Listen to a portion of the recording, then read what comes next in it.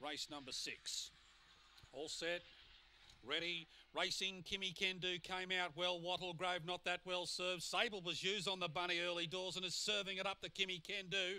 Up to third was Marquessa, a gap in the race to How's It Hope.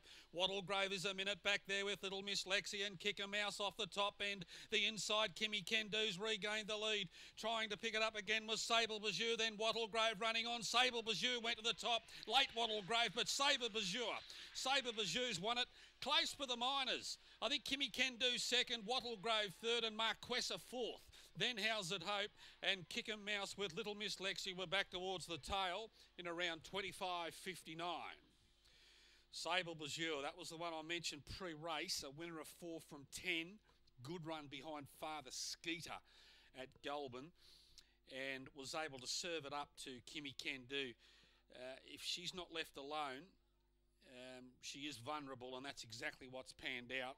Around $12, the winner. Upwards of $12. Kimmy Can Do, number 3, will be second, and 7, Wattlegrove. He just can't get out of them 400 boxes. He did chase hard, though. Chased very hard. And 4 will be third, or fourth, I should say, Marquessa. 2 by a half head, the margin.